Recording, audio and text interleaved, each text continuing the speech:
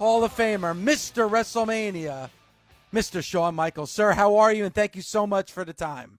I'm doing great. Yeah, well, look, as always, as I just said, yeah, thank y'all for having me. Appreciate the help that you guys are always giving us and the support. My pleasure to be here.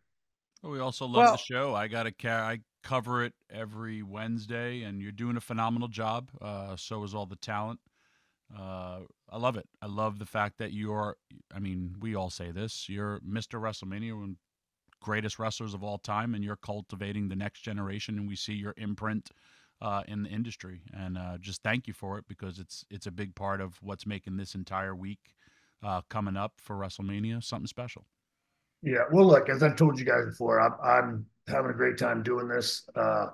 It is, as you know, Tommy. This stuff it's in you and it's in you, and so and this is what certainly for the our young men and women, we don't get out of Florida that much, and these PLEs, and certainly during WrestleMania weekend is huge for them. We were all just actually had a big meeting yesterday with all the talent going.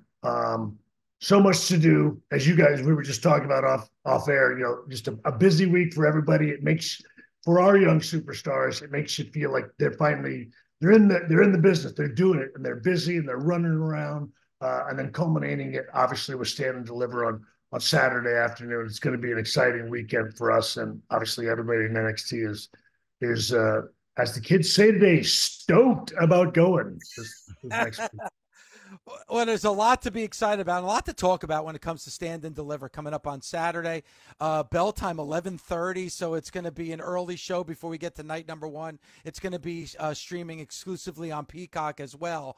And the two people, and it's confirmed, it's Trick Williams and Carmelo Hayes in the main event. And Trick and Carmelo have been on Busted Open many, many times.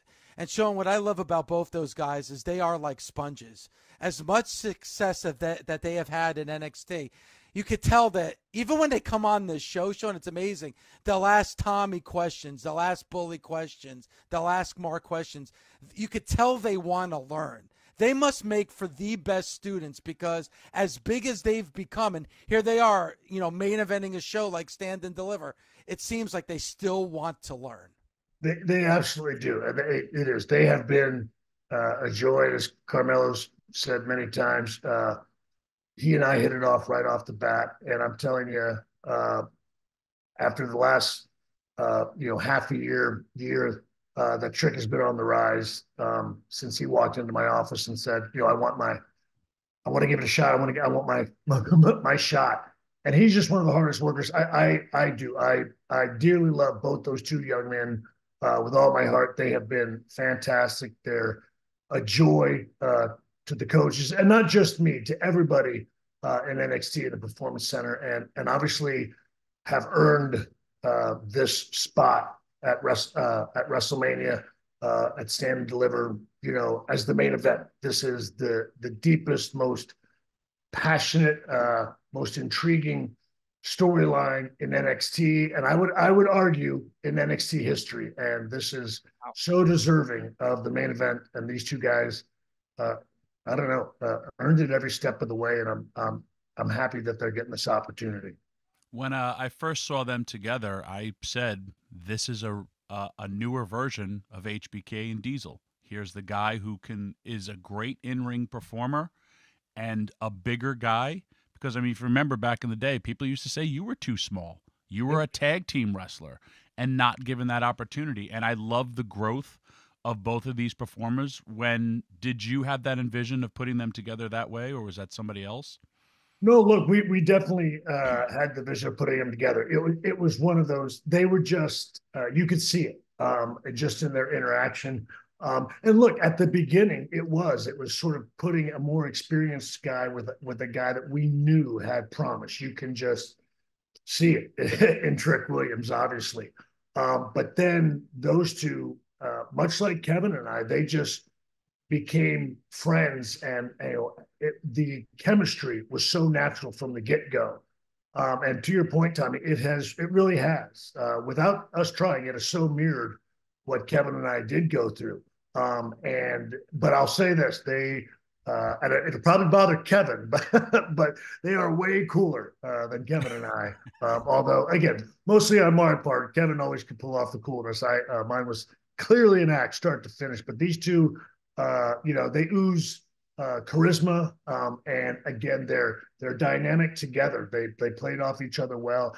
And to be perfectly honest, there was a time I just never wanted to see them apart, and maybe hoping that, if this day were to happen that we're going through now would happen, it would, happen much later down the road. But Trick was a guy that was chomping at the bit to get out there and to prove himself, and we gave him that opportunity, and now he's enjoyed it. And of course, Carmelo in all of this, it's tough. I've been that guy as well. When you're the guy that's, again, clearly who you feel is the guy that's put everybody on the map, but then all of a sudden this other guy starts getting a bit more of your shine, than you're used to. And it's something that you're happy for them, but at the same time you're saying, what about me?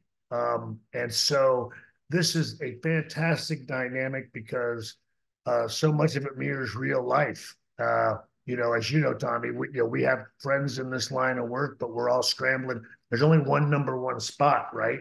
And when it comes to friends, it tests that friendship. And that's something that's going on with Trick and Carmelo right now. And like I said, it's all going to culminate at Stand and Deliver on Saturday, April 6th. And it's going to be exciting because these boys have got the highlight that they wanted, being in the main event. And we're all going to sit there and watch it and enjoy it. Shawn, and I've said this to you before, and I'm not just saying it because you're a guest here. Tommy will tell you I say it each and every Wednesday morning here on Busted Open. I feel that NXT is the best pro wrestling show of the week when it comes to storylines, character development, personality. Each and every wrestler is presented a certain way on the show, which helps them. I mean, a perfect example. You have so many stars coming off a Tuesday night that's not even going to be able to be on this show at Stand and Deliver. But when you look at that and you look at the character development, Roxanne Perez is another one, the change in personality that she has. How much of an emphasis have you put on, storylines, characters, and personalities with NXT? Well, just as you say, a ton. Because look, I'll say this. One of the things, again, certainly we have some experienced people, but not to the level of experience, again, of Raw, SmackDown, or any other wrestling show out there. We've only got a few people that are going to be able to go out there and, on their first 2 weeks in the business, give you 20-minute bangers, So obviously, character development, helping them establish those characters, and storylines are going to be a key part of NXT because it's so foundational.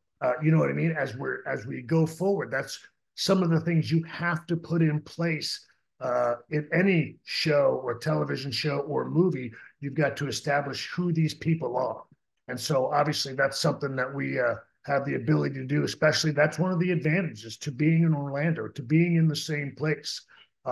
That allows us the opportunity to do things that not other people can do when they're traveling every week. So, it's a huge emphasis, obviously, but you have to give a ton of credit to the young talent because it's very collaborative. We do, take a lot of what they say into consideration. We work with them because, as you know, Tommy, and look, as well, is that if it's something that comes from within, that it's not too far from who you really are, it's going to work a hell of a lot better. And so getting to know these young men and women and who they are is a huge part of that. And that's something that we're able to establish because we all spend so much time together. Yeah, and I think the perfect example of it and working in a big way is Tony D'Angelo. Tony D'Angelo has only been, basically for a cup of coffee, but the way that he's been able to develop that character to the point where now he's in a NXT championship match at a major show at Stand and Deliver. That's kudos to everybody involved in NXT because he's presented as such a big star that the fans are now buying into the fact that he's in a major match at Stand and Deliver. Yeah, well, and again, and Tony is, he's somebody that from the beginning, he jumped in just all, 110% into that character, has done a fantastic job. I got to be honest with you. The things that worry me about Tony D'Angelo is somebody from Hollywood giving giving him a call and losing him to play the next mob boss for somebody, because he does such a fantastic job. And the family has grown, obviously. And so again, I appreciate the fact that you all recognize the character development, the emphasis on the storyline. Because as you know, Tommy, that's one of the most enjoyable things about the job, is the creative behind the scenes. And so it not just makes it fun for the superstars, but for those of us that are behind the scenes, it's a blast to be a part of. Yeah, you see your children grow to be the next generation WWE superstars. I also, comment about how many women are on the show, and also positive female representation on the show. I mean, I always say, man, it's very women centric at times, because you have so many talented women. I feel like the women are surpassing most of the guys because of how quickly they're evolving and almost getting it. For you, how is that mix and hard to juggle? Because I mean, you're old school in the sense of there's only so many spots on the card. So how hard is that for you to juggle that?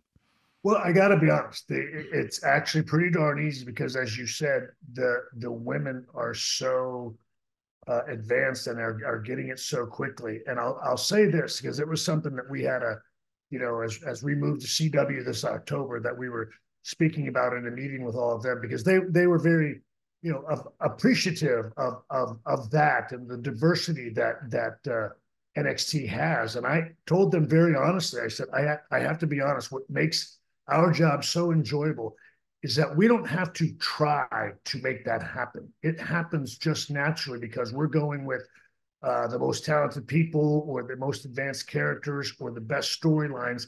And those things almost take care of themselves. It is, there are times that we're looking, at our 11 segments on a Wednesday after television, and for the next week, and looking at it and going, that's almost all ladies in every segment. And again, it's almost, we have more trouble having to move a couple things to get our men in there. And I mean that, in no way, offensive to our guys. They're doing a fantastic job, but we're very fortunate behind the scenes that we have so many to choose from. Our women's division is so deep, and those young ladies are so talented, and those young college athletes are just getting it so quickly. And that's the thing that I guess I think is so, positive, certainly about the WWE and this business going forward, is that there is a lot of real phenomenal potential talent coming through NXT. And there's going to be good representation into the future, certainly from a diversity standpoint, but easily from the women and the men, because they keep coming. We've got another tryout at Wrestlemania. And so I got to tell you that the competition makes it pretty amazing down there in Orlando, for us to put together a fantastic show that I think represents everybody equally and fairly as we go down the line. Wells Fargo Center, 11:30 bell time, start time, exclusively streaming on Peacock. But also, if you're in the area in Philadelphia, make sure you catch this show. It's going to be amazing. Stand and Deliver, coming up Saturday, April 6th. You're Mr. WrestleMania, so I may only have this one opportunity to ask you. Okay, you wouldn't know it by listening to this show or watching our videos on YouTube, but I'm a big Cody Rhodes fan. And Cody Rhodes, night number 2, going after that undisputed WWE Universal Championship against Roman Reigns. I mean, have you seen in recent times in the WWE this amount of groundswell for what we've seen for Cody here lately? Here comes The Rock, the biggest box office superstar. He comes back. He thinks he's just going to walk in, take the main event, night number 2. The fans say, and I put on this pink robe and my hair was disheveled the next day on the air, and I went absolutely crazy. But, Cody, we know Cody's going to overcome the obstacles. He's going to win the undisputed WWE Universal Championship. What's that moment like? You fell to your knees holding on to that championship. What is that moment like when you win that championship? Well, it's when it's all real. Again, it's the industry recognizing you as the guy that's, I don't know, again, that's going to be carrying certainly the biggest, most global brand, global brand in the world. And I'll say this, certainly guys from my era are going to give you The Rock and Austin, but I do have to say what Cody has done over the last year, 2 years, been pretty amazing, because it's done in again, what I think a lot of us traditional, you know, baby faces would say that it's really hard and difficult to pull off in this era. And he's done a fantastic job of that. So look, this WrestleMania 40 is going to be the biggest WrestleMania of all time. I have no doubt. It's going to be a huge moment if Cody can make that happen. But look, we've seen before that the story doesn't get told, as they say. So if it happens, it'll be an absolutely glorious moment for him and a huge recognition of what he's accomplished. But if Roman says it isn't happening, and he goes out there and makes that so, it's a big hill to climb. Let's just put it that way. Now, just so I can hear this correctly, the great Mr. WrestleMania, the greatest wrestler of all time, one of the greatest storytellers of all time, one of the best baby faces of all time. The story doesn't just have to end if Cody loses, correct? What, clearly it doesn't if he loses. And look, wait a minute, call the hotline. Yeah, the greatest is basically agreeing with people except for Dave. Shawn, Dave is the original Cody Crybaby. He started all this. He went viral because The Rock kind of called him out. I love his fandom. I love it.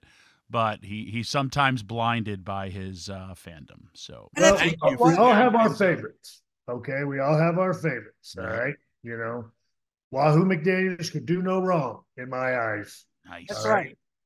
That's right. I still have here, the last Battle of Atlanta, Tommy Rich, all bloodied from Buzz Sawyer. This is my inspiration each and every morning when I go on the air. And you know what, Shawn, and I like what you just said, because I think now in 2024, people are almost too smart for their own good. Like, there's nothing wrong with just sitting back, enjoying it for what it is, and being a fan. And I get a lot of crap, believe it or not, because of my fandom. Listen, I am a talk show host that's blessed enough that I get to come on the air and talk pro wrestling every day. That's not lost on me. And I don't think there's anything wrong with just being a fan and enjoying it through a fan's eyes. And that's what I try to do. Yeah, well, look, I do it every Tuesday night as well. And so, again, I agree with you. Look, and I think I understand there's, there's a lot of taking sides from the fan standpoint. But I'll say this again, me and my buddies have always felt like, again, we feel like this job's always supposed to be fun, and we make it fun. And that's what we do every Tuesday night in NXT. Certainly from that standpoint, I understand big business and making your money and all of that. But in NXT, we want them to enjoy that experience. We want you to enjoy our show every Tuesday night. And obviously, we want you to enjoy Stand and Deliver on April 6th. So looking forward to it. Yeah, I'm looking forward to it, too. It's going to be a great WrestleMania. And one last question before we let you go. And again, April 6th, 11:30 bell time on Saturday at the Wells Fargo Center. Really quick, Shawn, before I let you go. Just the feel for you. I mean, you're Mr. WrestleMania. You've had your greatest moments, your greatest matches, when it comes to WrestleMania. What's the feel when you get this close? Do you still get that kind of goosebump feeling as you get closer to WrestleMania? It is. It's the most exciting, as we were talking about off camera. It's just the most exciting week ever, and there's so much going on. Look, we have guys again. Tommaso and Johnny. There are a lot of my guys. Waller, a number of guys from NXT that are going to have the opportunity to take part in their first WrestleMania. I want to be there to see that. This is what so many of them worked for.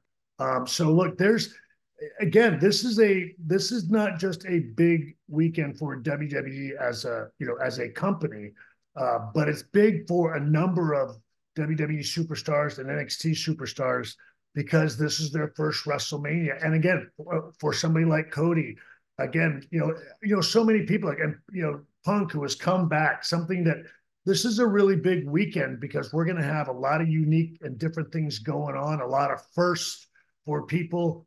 Everything that WrestleMania was built on and is supposed to be is just a week away, and it is going to be absolutely huge. And yeah, no, I'm very excited about it, and can't wait till it happens because the entire weekend is a blast. You're running 100 miles an hour, but you wouldn't have it any other way. With all that excitement and old school HBK G'ing up the crowd like he did, selling great, flipping back that hair, is there one sweet chin music left in the chamber? Well, look, first of all, it'd have to be without flipping of any hair. That's for sure, because there isn't much underneath this hat anymore. Look, I can still always throw a super kick, easy. Nice. But it's I got a lot of single shots left in me, Tommy, but nothing too impressive, that's for sure. All right, Wells Fargo Center. I love you, buddy. So great to see you. Saturday, April 6th, Stand and Deliver. And you know what, Shawn, you got me all hyped up. I'm watching Wahoo McDaniel, Magnum TA from 1985 for the U.S. Championship after this is over. So thank you, Shawn. Thank you so much. Appreciate the time as always. You bet. Thank you, guys.